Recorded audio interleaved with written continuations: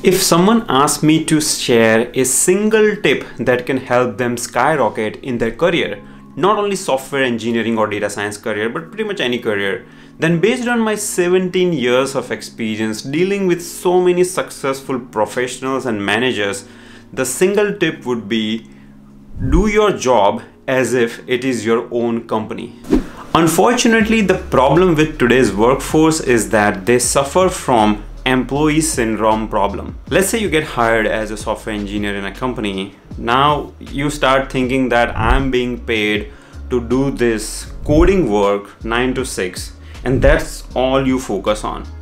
We should focus on thinking out of the box, going above and beyond our role, finding out issues in the organizations. And I would like to share a real life example here.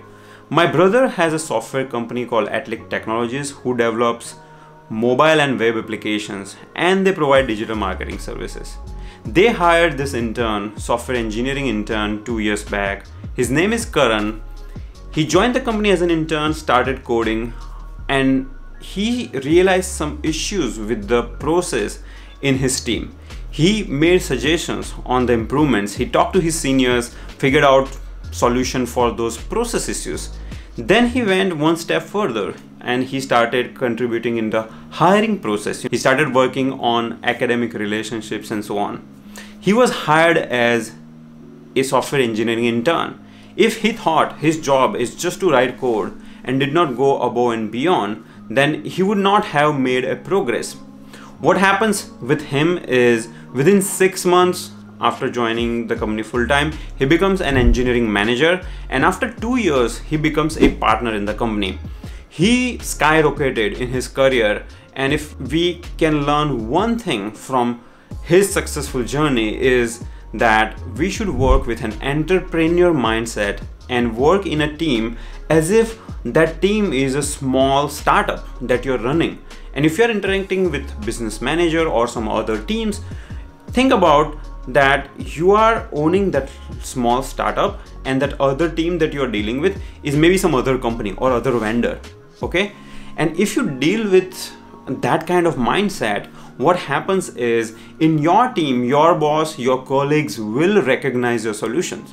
So when your boss and his skip level are thinking about next promotion, your name will pop up in the list of candidates, because you're not doing just your job, but you're going above and beyond. There were some other folks who joined with Karan, and they left the company because they were married to a problem, not the solutions. So when you are working in a startup and you see a lot of issues, they kept on complaining about these problems, but they never took interest in solving them. They left the company, maybe they got a job as a with higher compensation, but they're still working as software engineers, whereas Karan is a engineering manager. He's a partner. So, and I've seen so many such success stories throughout my life where with a correct mindset you can boost your career. Many times people argue that I don't have time, I have so much coding work, I cannot focus on other things. But be a little creative. There are always the ways that you can make an impact, and making impact doesn't mean you have to work 24 hours. You can work little creatively and focus on impactful work and still create a huge impact in the team, so that you're going above your role a little bit and you are making that contribution.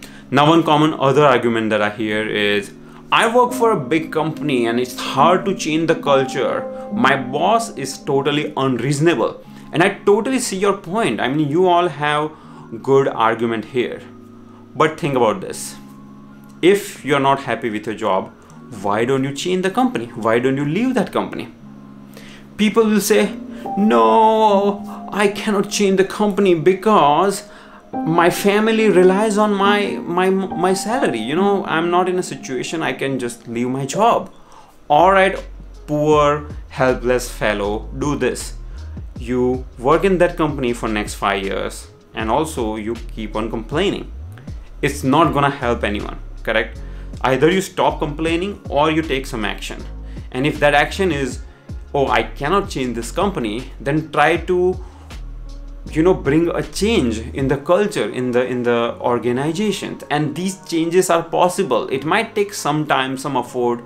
You will get maybe rejections, like out of 10 times, let's say 9 times you get rejection, but 1 time you might get a success.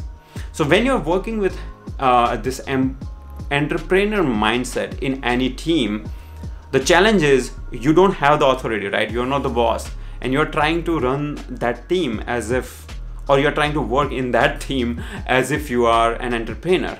And there will be challenges, but those challenges can be addressed without hurting someone's ego, without having an authority. It is still possible to bring a change in the culture, in the processes within the organizations. So if you work with this entrepreneur mindset, and if you work in any company with the spirit that I'm the owner of the company, trust me, your career will skyrocket.